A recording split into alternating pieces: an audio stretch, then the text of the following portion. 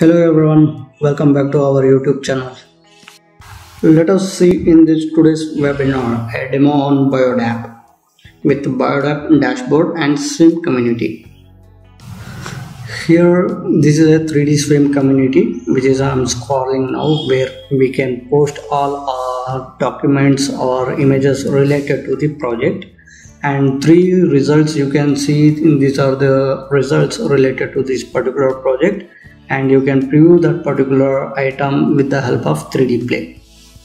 3DEXPERIENCE is a cloud-based platform where you can collaborate, integrate, simulate and store data, as well as you can retrieve from anywhere on any device with the help of internet connectivity. 3DEXPERIENCE with SOLIDWORKS collaboration. Why is it necessary? It is necessary because industry leading with 3D CAD softwares like SOLIDWORKS has easy to use secure cloud data management. There is a securely we can store our data in a cloud, which will be available with the 3DEXPERIENCE cloud-based system. Collaboration with the team members, customers and suppliers, so that we can collaborate, and that means we can interact with our team members, project mates as well as customers regarding the project issues or any related things with respect to the projects. Data mobility. Utilize your data on laptop, mobile phone or tablet. That means you have access to utilize 3DEXPERIENCE wherever you go. BioDAP is a company that designs, manufactures and distributes high performance lower limb prosthetic components used for action sports and other similar activities. The goal is to manufacture the highest quality and high versatile components that allow amputee to participate in sports and activities. This equipment can be used by many elite adaptive athletes at the highest level of competition. Today we are going to focus on three topics, that is part modeling and documentation, assembly modeling and validations, interoperability between SOLIDWORKS and 3DEXPERIENCE platform. Dashboards are a fully customizable view of the 3DEXPERIENCE platform. Think of this as your project homepage. We see just a few of the many tools available where you can store, manage, share, view, and mark up your designs in a secure cloud environment from anywhere, at any time, and on any device with a web browser and internet connection. On the left is a social collaboration tool where you can share information in real time just as you would on any social platform. We also have access to some commonly used models that we're currently working with, and a viewer to visualize and annotate documents and 3D models. This post in the community indicates that we are seeing excessive deflection and we should redesign the lower bracket to incorporate the pin.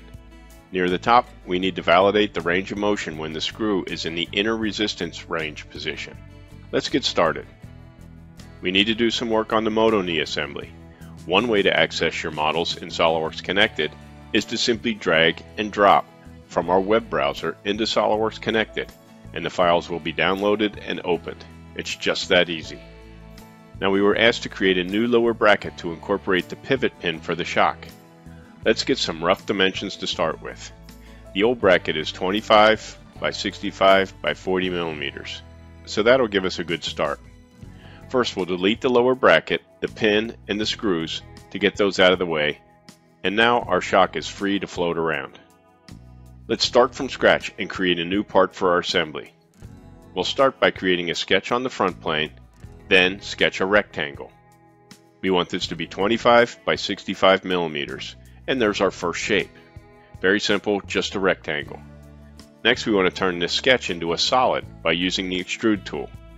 Using the drag handle, I can change the depth or extrude in either direction. For this feature, let's snap it to 40 millimeters on the ruler and define this as a mid-plane extrusion. Let's round off some of these corners, and for that we'll use the fillet tool.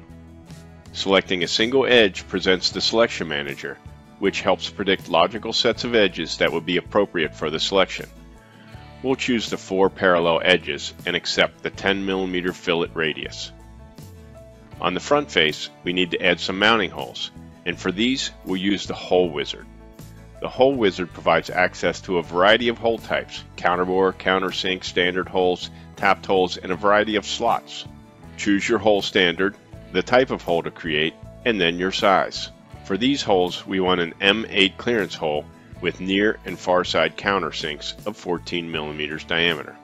Next, we need to position the holes, and this is done by just placing points on the front face of the model. Now these 2 points are just placed, but free to move around. So let's start by adding a relation to position them horizontally to each other. Next, we'll add locating dimensions. The left hole will be 10mm from the left edge of the model and 12.5mm from the bottom edge. And finally, we can add a dimension to locate the 2 holes 45mm from each other. We're presented with a preview of what the holes will look like, and we can accept that. To locate and hold the shock, we're going to use a shoulder screw. So we need to add a loop-shaped feature at the top. Again, create a sketch on the front plane and start by drawing a vertical line, transition directly into a tangent arc, and then another vertical line down. We want this endpoint to be located at the right edge of the part, so I can drag it and drop it at the end of the arc, and a coincident relation is automatically created. Let's convert these 2 edges into sketch geometry, and doing so projects the edge onto the sketch plane and converts them into sketch entities. Let's trim up the line and add some dimensions. The arc is going to be 10mm, and the vertical distance from the mounting hole will be 25. Earlier we used the extrude command to add material to create our first feature, but an easier way to do this is to simply use Instant 3D. This is as simple as dragging the handle on my sketch. I can drag in either direction or hold down the M key, which allows me to extrude about the midplane. Using the ruler, I can snap this feature to 36mm wide. We need to remove material to accept the shock, so we'll use the same sketch that was used to create the boss and create an extruded cut. This should also be extruded about the midplane, but only 14mm wide, and that makes room for the shock. Now earlier, we added a simple hole for the mounting holes, but up here we want to add a hole for the shoulder screw, which will have a clearance hole for the shoulder and a tapped hole on the far side. For this compound hole, we'll use the Advanced Hole feature. Advanced Hole allows me to build very complex holes in a single feature by stacking various holes in line. This can be especially useful for things like manifolds. Using our customizable favorites, we can choose an M6 shoulder screw hole. This hole has the clearance defined from the near side and an M6 tapped hole on the far side. As before, we just need to position the hole, and we'll place it at the center of the arc in the loop feature. That was easy, and all the dimensions are available for manufacturing. On the subject of manufacturing, these edges are going to be difficult to machine, so let's round them off using the fillet tool. This is going to be a 2mm fillet, and we can just window select these edges and see that all those edges are filleted. We don't want any sharp edges on our model, so we can use the chamfer tool to knock off all the edges associated with these 2 faces. We'll make that a 1mm chamfer. This looks pretty good so far, but we should define the material that the part will be made of. We can access the broad material library or select from one of our favorite materials, in this case aluminum 6061. This not only sets the appearance of the part, but also defines the mechanical properties, which is useful in weight and strength calculations. We may also want to provide other information about our part. For instance, we can give it a description. We'll call this lower bracket. We'll give it a part number, 17-900, key in who created the part, and a creation date. This information is especially useful in title blocks, bills of materials, and in searches when you don't remember a part number, as you'll see later in the demonstration.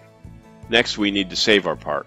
Just hit the Save button and give it a name, 17-900. At this point, we're not saving the part to some folder or network drive. We're actually securely saving it to the 3DEXPERIENCE platform.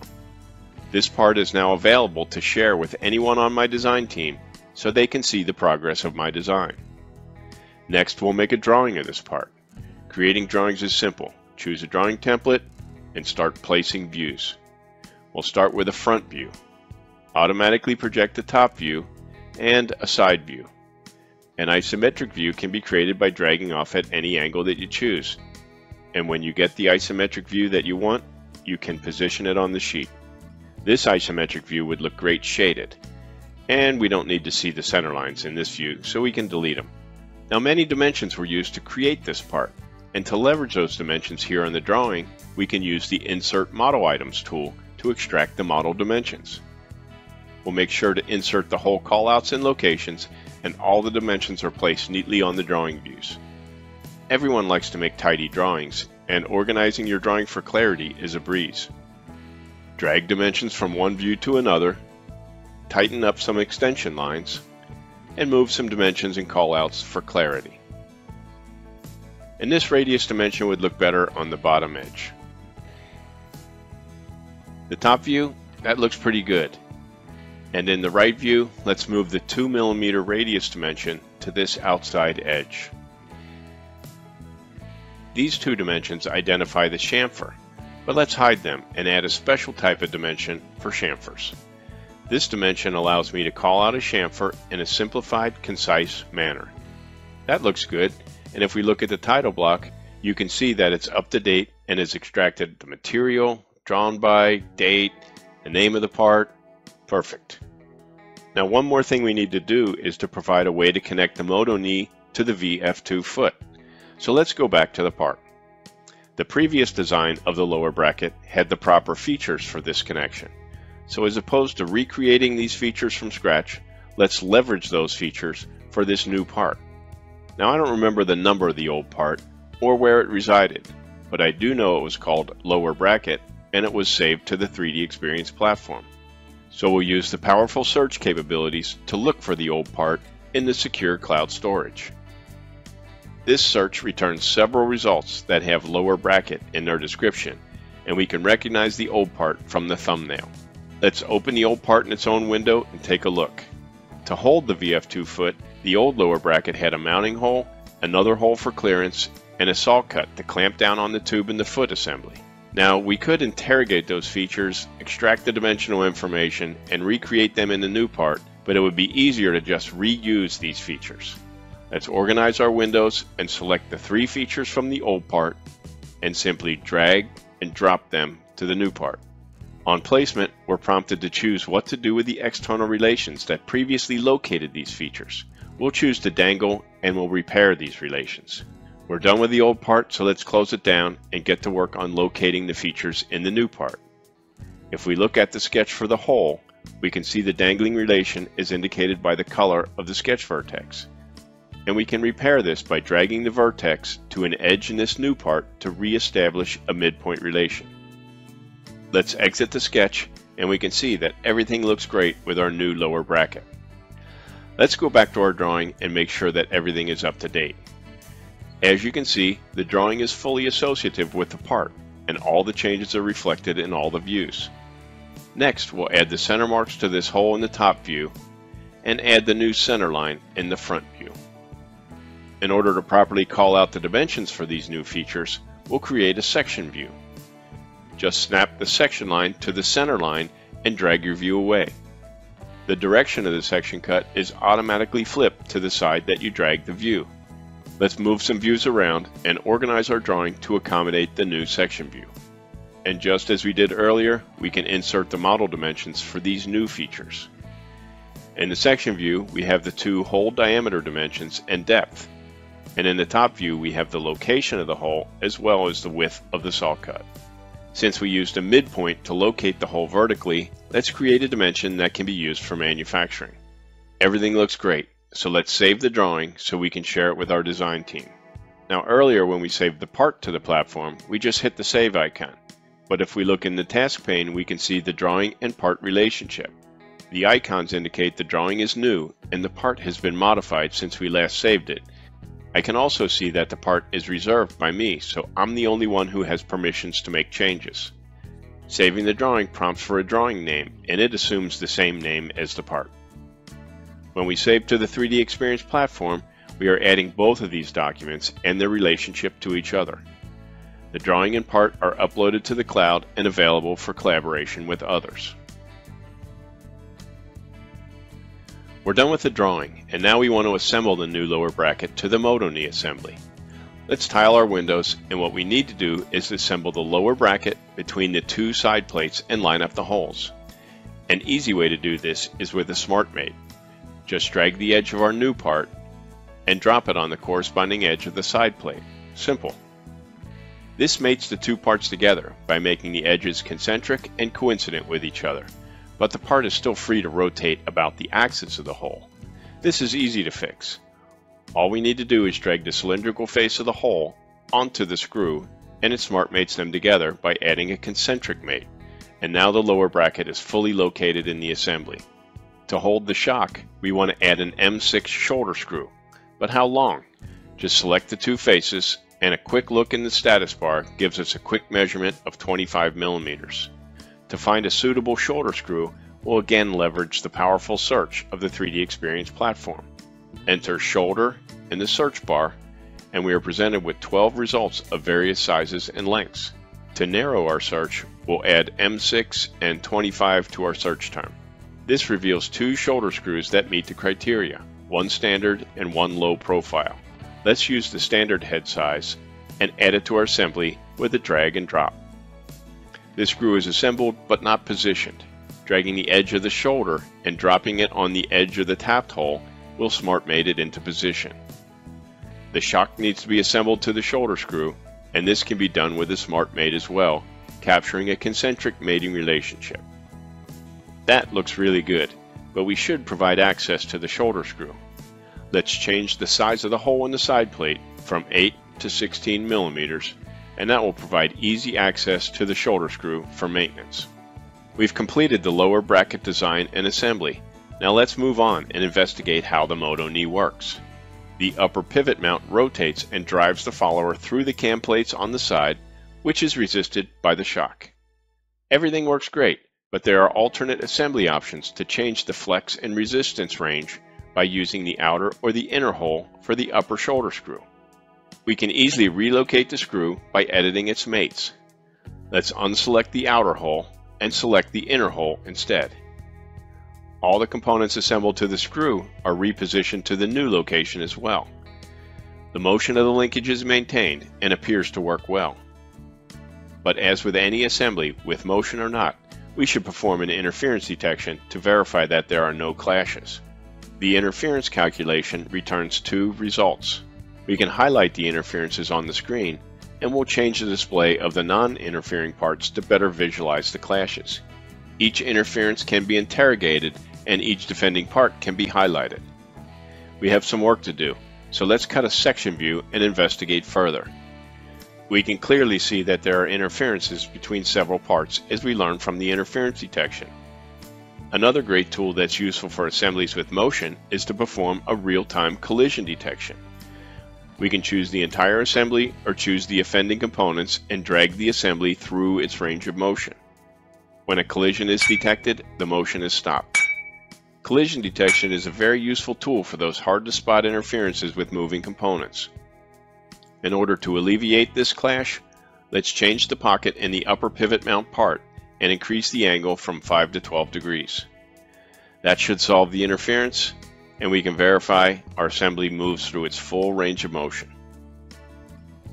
Now we've made a change to this part here, so we should change its related drawing as well. The name of the part is 17-840, and again we'll use the search tool to find its drawing.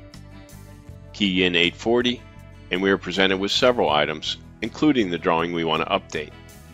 Let's open it, and notice the drawing will be automatically updated with the dimension change that we just made.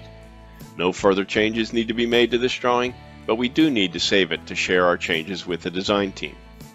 The icons indicate that the drawing and part have been modified, but upon further investigation, we can see that these two documents are in a released state. Changes are not permitted to parts in release state, but we can create a new revision. Upon save, we have the option to bump the revision of the part, and we can create a revision comment. Changed pocket angle. That's it. We've modified the part and drawing and given it a new revision number.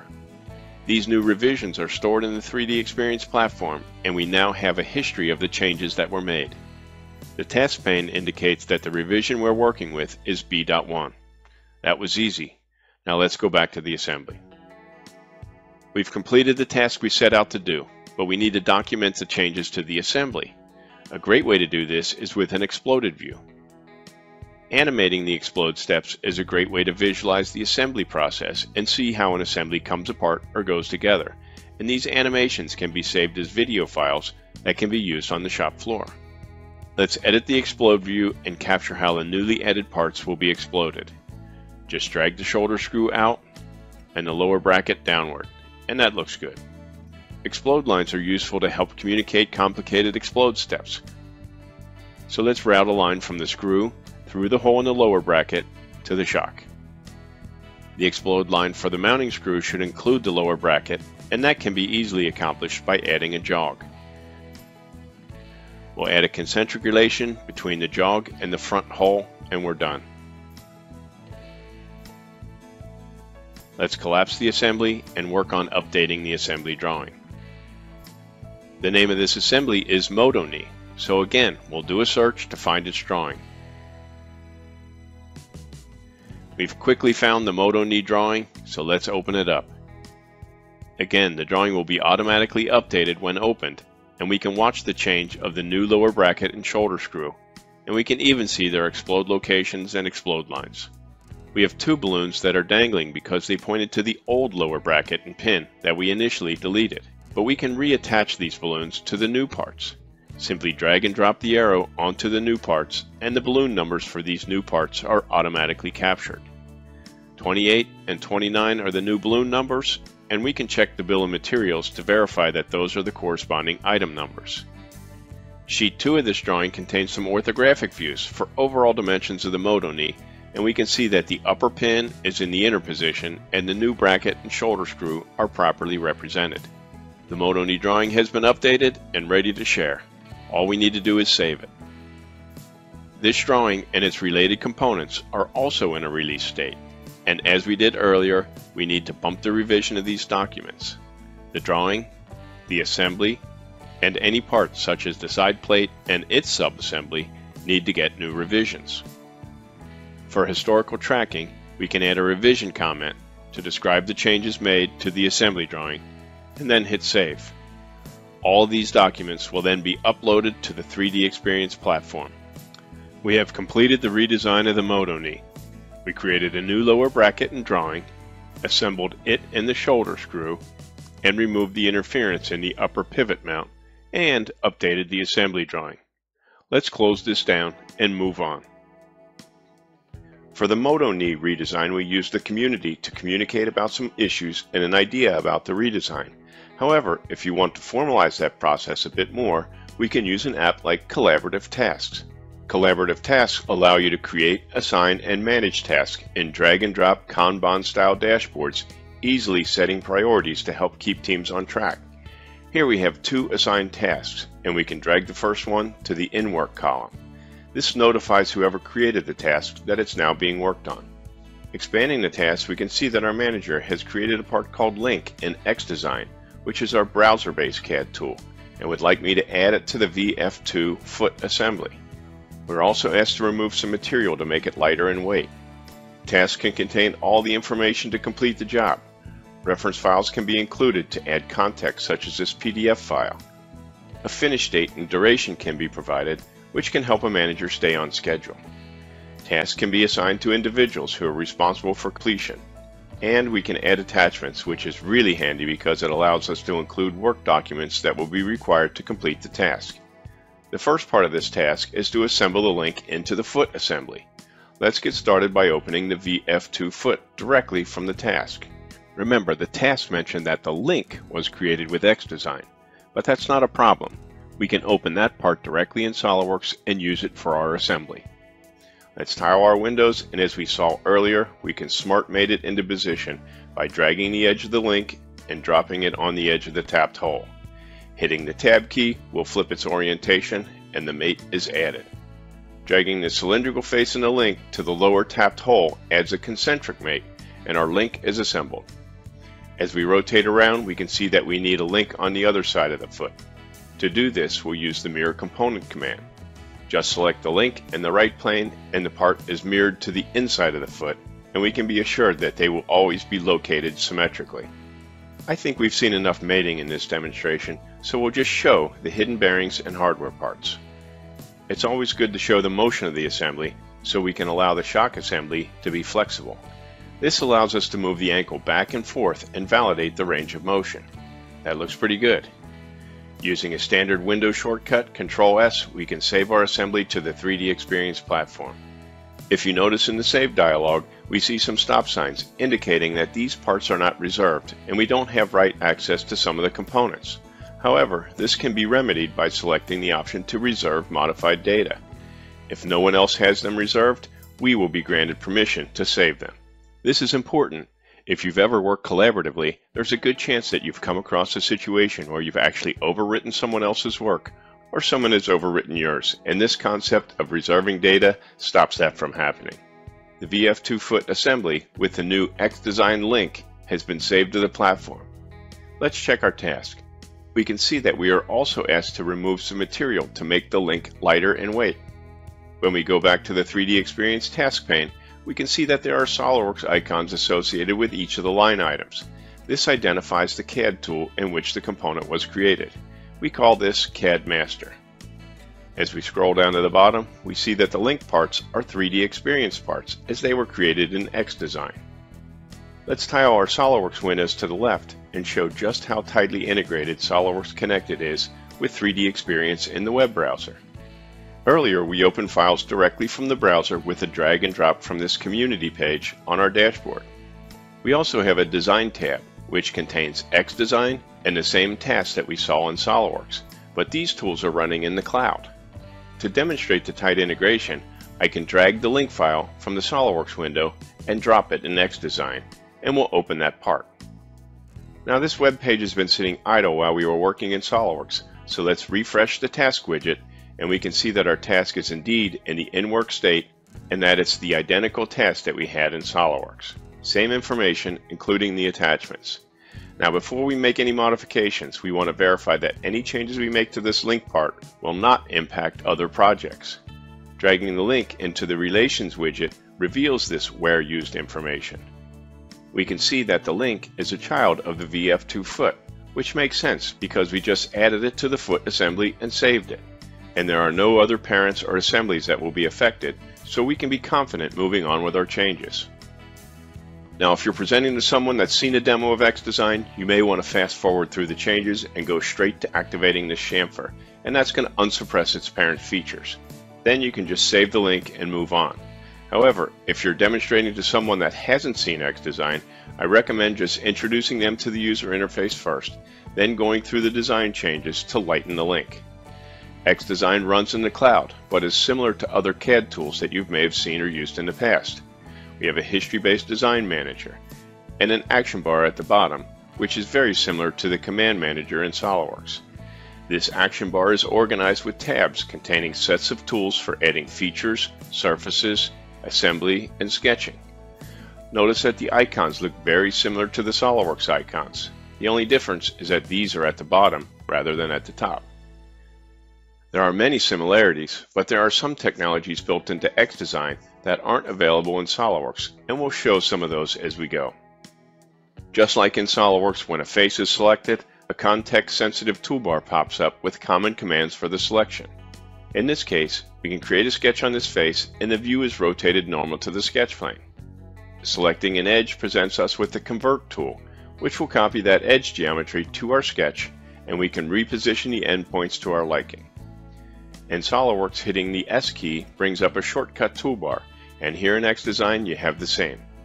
We can draw a line from the endpoint of the arc, and as we drag to the right, notice that we're creating relations. H means we are creating a horizontal line, V means vertical, and we can make this vertical line a construction line. As we select all the sketch geometry, notice that the mirror command is available in the context menu, which is very handy. Using the S key, we can grab the dimension tool and create a dimension between the line and the edge of the part.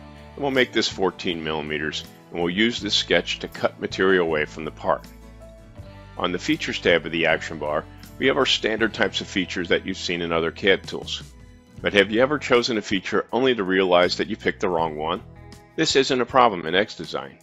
I chose the Sweep feature, but notice that I can use this feature to add material, create a cut, create a surface, or a thin-walled feature. I can also change the feature type from a sweep to a revolve to an extrude.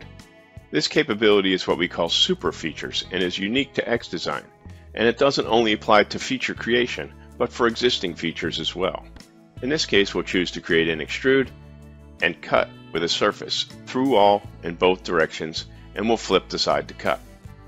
Let's add some fillets. Click an edge, click the fillet tool, and similar to SOLIDWORKS, a selection helper is available to help collect similar edges that I may want to include in the selection. 10 millimeters is perfect, and we'll accept that. Let's create a chamfer on this edge, and notice in the preview that the chamfer will be propagated to all tangent edges, so we don't have to pick them individually. Let's grab the edge on the other side, and the chamfer is created exactly as we wanted. I think this will sufficiently lighten the link, so using Ctrl S, we'll save the part and go back to our collaborative task widget. We've assembled the link to the VF2 assembly and modified the part to make it lighter. I say we're done. Hit the check mark, and that'll move the task to the completed column and notify our manager. Going back to the to-do column, we have another task to complete. Let's move this task to the in work column and open it. This task says we should use X-shape to create a cover for the VF2 foot that is lightweight, attractive, and functional. Just like our first task, this one has similar items like assignees and attachments. But notice we still have the VF2 foot assembly in our relations widget from our where used search earlier. Let's drag and drop that into XDesign and choose to open it. Remember, this is a SOLIDWORKS assembly, and earlier we added the link to the assembly in SOLIDWORKS. Then we modified the link in XDesign. And now we can see that our changes to the link appear correctly here when the SOLIDWORKS assembly is opened in XDesign. Notice in the Design Manager, the components that were created in SOLIDWORKS have an icon on them indicating what tool they were created in. The bottom two are XDesign parts, so they have no icon. To create a cover for the foot, let's create a new part. From the Assembly tab in the Action bar, we'll choose the Insert New Component tool, and that'll place a new part in our assembly at the bottom of the tree. Let's rename this part and we'll call it Cover. Then we'll activate this part so we can work on it. When a part is activated, the assembly goes transparent, allowing us to focus on the part that we're working on, but still giving us the ability to see and reference the assembly. To create this lightweight, attractive, and functional cover, we could use the surfacing tools or various features based off of sketches to define the shape. But a more efficient way to create an organic shape is to use our subdivision modeling tool called X-shape. To access X-shape, we can simply hit the X key on the keyboard. This allows me to switch between different cloud-based apps without having to close one and open the model in another. It just switches the tools that are available, and we're still working on the same model. In X-shape, we have a subdivision tab on the action bar, which provides a robust set of tools for doing subdivision modeling. With sub-D modeling, you start with primitives rather than sketches and planes. We have a variety of primitives to choose from, and we'll choose to start with a box shape and position it in the central area of the model. We're going to start simple, so let's reduce the number of subdivisions on these sides to 1, and using the drag handles, we can resize our part a bit or change its scale. Think of the concept of sub-D modeling as pushing and pulling on virtual clay. To start with, we want our part to be symmetric, so we can choose the center plane to define symmetry. Now, we want our part to have an organic shape, but we also need to have some hard edges on the bottom and side. We can simply select those edges and use the crease tool to extend those faces and give us a hard edge. To position the bottom edge of our cover, we can window select these items, and we're presented with a triad, which we call the robot. The orientation of the robot is determined by the average of the normals of the selected items, but we can easily change this to a global XYZ orientation, and we can move the selection in those cardinal directions. Let's drag the arrow to move the selection in the vertical direction to be flush with the top of the sole. Let's select some of the vertices on the right and we'll drag those out a bit to provide some more coverage for the shock. Selecting the vertices on the top, we can use the robot and rotate down a bit to change the angle of the selection. But to add more interest to our cover, we can use the Align Entities by Sketch tool. Simply draw a free-form sketch and XDesign will align the selected points to it. This creates a much more organic shape in a single command. Let's jump to a top view, and while symmetry is still on, we'll grab these side vertices and push them inward to narrow the cover a bit. Now this is where the creativity comes in, so let's turn off symmetry and begin to sculpt the design. This is as easy as just pushing and pulling on various areas of the cover to create a more organic looking cover that is functional but matches the aesthetics of the sole plate. Think about how long it would take to make these types of changes using traditional surfacing techniques. Now that looks pretty good, so let's save the model, and to better focus on the cover itself, let's open it in its own window. To complete the task of creating a lightweight, attractive, and functional cover, we need to remove some material to achieve that lightweight goal. To do this, we'll select the face and use the shell command to create a thin-walled part, but we want to remove some of the faces. Tangent propagation takes care of selecting the faces that are tangent to the selected face, and we have the option of adding the shell thickness of 1 mm to the inside or outside of the remaining faces. A preview in the graphics area displays what the result will look like, and we can accept that. Ideally, this cover will be manufactured as an injection molded part, so it's always a good idea to verify its manufacturability by doing a draft analysis.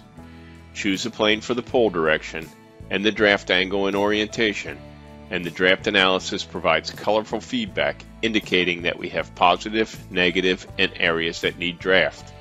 So let's edit the sub-D feature and use the same push and pull techniques.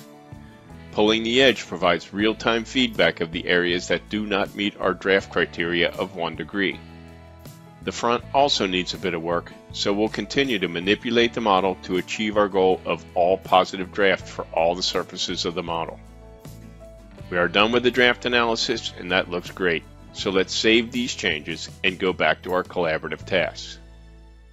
Now before marking it complete, we want to continue the communication and attach our new cover design as a deliverable so anyone reviewing this task can see the amazing design work that we've completed, and well within the duration that was specified. Let's save our task and mark it complete. All of our tasks are now complete and our manager has been notified, but we should communicate our work to the rest of the community. So let's take the VF2 foot and drag it to the Communities tab and just drop it into 3D Play, the same viewing app that we started the demonstration with. Now 3D Play is not just a viewer, it's a powerful communication app in itself.